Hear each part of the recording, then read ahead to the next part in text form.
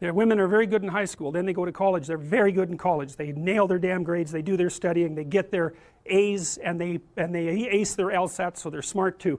Then they go off to do their articling and they're really, really good at it. And then they get offered an associate position and they're really, really good at it, and then by the time they're 30 they make partner, and let's say they're in high pressure, high paying jobs, $250,000 a year, $300,000 a year, $500 an hour. Okay, what's your life like? You work all the time. Period. 70 hours a week, 75 hours a week, flat out. And you can say all you want about the fact that women have a difficult time with that because it's a male-dominant patriarchy. Any female lawyer who's hit 30 and is a partner that has any sense at all knows that's complete bloody rubbish. It's market determined right to the core. What happens to the women when they're in their 30s?